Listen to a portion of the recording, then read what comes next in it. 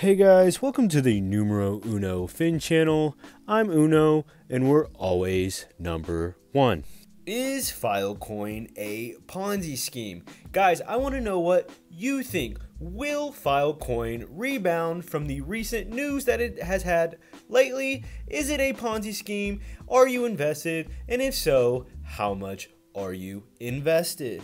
But before we begin, I need you guys to invest in that like, comment, and subscribe button. Guys, it helps the channel grow tremendously, and it also helps push your favorite cryptocurrencies.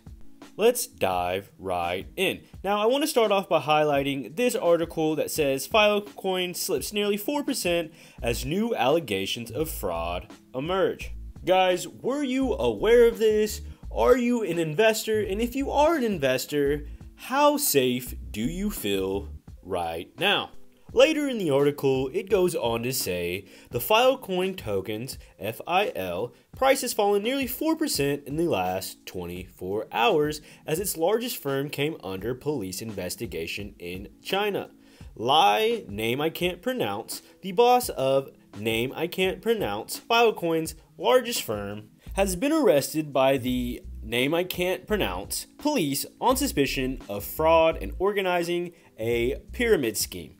Now, if you're into cryptocurrency, I want to ask you personally, how does it make you feel to hear this news? Does it make you more skeptical on Filecoin? Does it make you more skeptical on cryptocurrency in general? Do you think this is a one-off situation that doesn't happen often? What is your opinion? Guys, I'm Uno, and if you made it this far, you have a beautiful soul.